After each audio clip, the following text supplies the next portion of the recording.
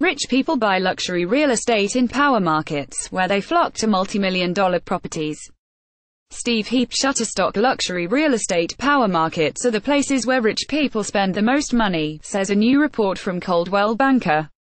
Rich people flock to power markets for the best in luxury real estate, lifestyle, and culture.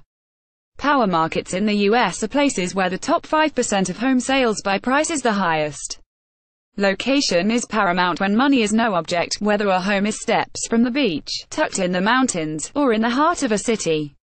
The world's rich people spent $8 billion on luxury real estate in 2016, according to WealthX, and they flock to many of the same cities to buy property.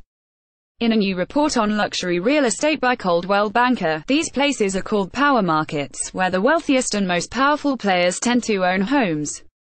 Typically, these areas are destinations in their own right, offering high-net-worth individuals a range of lifestyle opportunities, cultural experiences, and educational opportunities, the report says. The report defines power markets in the U.S. as places where the top 5% of single-family home sales by price is highest. In the top 17 markets, the median list price for the top 5% of sales is at least $3.5 million. Below, check out which cities are most popular among wealthy home buyers.